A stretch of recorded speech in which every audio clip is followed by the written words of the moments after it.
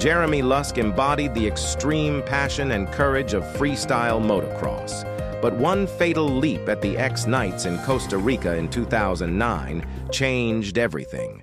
This is the story of a legend, a tragedy, and a legacy that would forever transform the motocross world.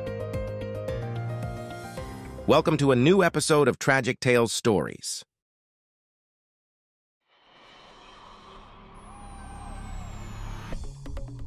In the thrilling world of freestyle motocross, where every jump is an adrenaline rush, Jeremy Lusk was known as the guy who feared nothing.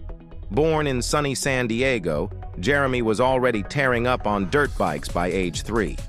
This passion didn't wane as he grew. It became his lifestyle. Starting early, combined with killer drive and natural talent, he was rocking the pro circuits by 19. His career was one big highlight reel, with a gold medal at the X Games as the epic moment that established him as one of the scene's fearless riders. But Jeremy's vibe was about more than just motocross. He was also the relatable guy with a big heart, strong faith, and totally in love with his high school sweetheart. Jeremy showed that you could be a beast on the track and still a totally down-to-earth person off it. This contrast made him a legend on the track. Jeremy was a real person with a meaningful life beyond the spotlight. His commitment to his family, deep faith, and real love story with his high school sweetheart showed a different side of him.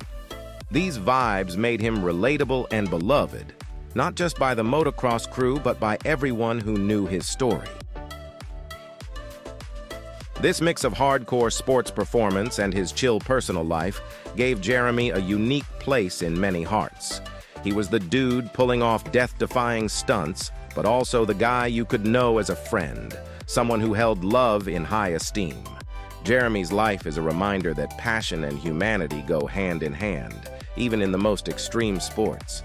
But what happened to him? Why did his life end so abruptly? Before we dive into the heartbreak of 2009, let's flash back to 2007, when Jeremy's backflip almost went wrong during a semi-final. He attempted a heart attack backflip, mega risky, legs extended, one hand on the handlebars, the other on the back. All of this upside down. The move crashes. And Jeremy? He just stands up again, like a boss. He later admits that the fall gave him the jitters, a new vibe of fear he hadn't felt before. Then back to 2009, the X-Nights in Costa Rica. Jeremy goes for that heart attack backflip again. The conditions were far from ideal. It was windy, so the crew quickly set up some barriers. But the temptation of the $10,000 prize pot pushed the athletes, including Jeremy, to the limits of their abilities. As he prepared for the jump, Jeremy ignored his earlier doubts about the unstable ramp. And then the jump, disaster strikes. Mid-air, Jeremy can't get back on his bike. Was it because of the strong wind? Either way, his bike over-rotates and bam! He hits his head on the ground. His helmet instantly splits in two. Unlike in 2007, Jeremy doesn't stand up this time. As Jeremy lay motionless on the ramp, the medical team acted quickly. They rushed him to the intensive care unit of Calderon Hospital, where he underwent a critical 5-hour surgery to reduce the swelling in his brain. Despite the surgery, Jeremy was placed in a medically induced coma in a desperate attempt to protect and heal his body. The days that followed were filled with hope and despair for Jeremy's family, friends, and the entire motocross community.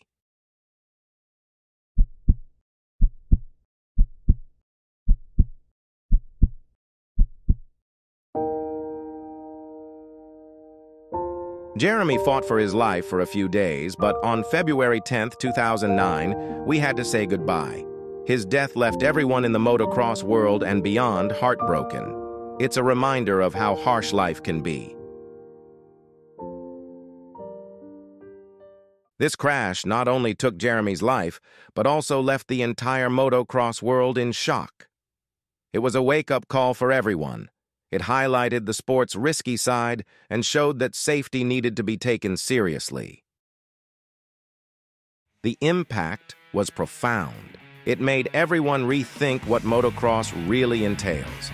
Questions about how tracks are set up, how crazy weather conditions affect safety, and the whole all for the thrill vibe were thoroughly examined. It forced the motocross community to consider how to push the sport without crossing the boundaries of safety. Jeremy's death was much more than a tragic sports accident. It touched fans, friends, and fellow riders on a deeply personal level. People came together, online and offline, to celebrate Jeremy's life and achievements.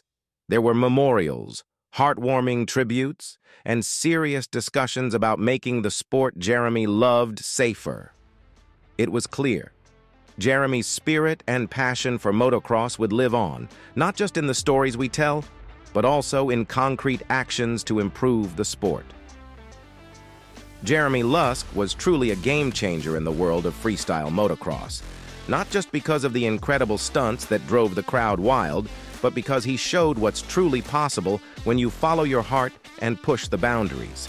He was the go-to guy for advice, the mentor who stood up for the newbies, and at the same time, the chillest friend you could ever wish for.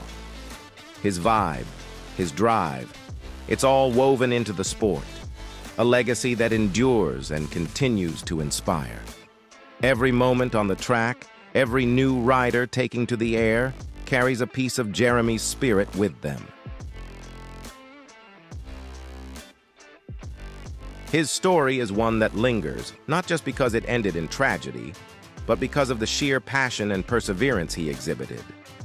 Jeremy left an indelible mark on motocross and on everyone who had the fortune to know him. It's a mix of highs and lows, but most importantly, a reminder of how one person can truly make a difference. His journey, filled with epic wins and tough lessons, remains a source of inspiration, a reminder to always push for what you love, no matter what.